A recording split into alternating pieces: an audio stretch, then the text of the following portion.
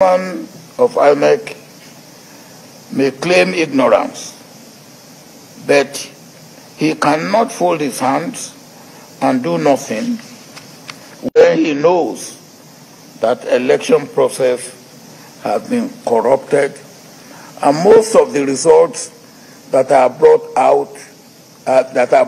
outside beavers and server are not true reflection of the will of Nigerians who have made their individual choice.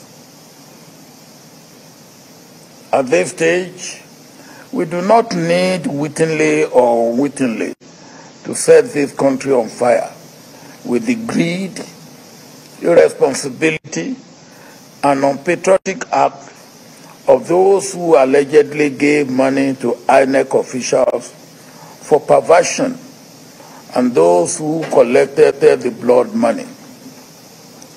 Let me appeal to the chairman of INEC, if his hands are clean, to save Nigeria from the looming danger and disaster which is just waiting to happen.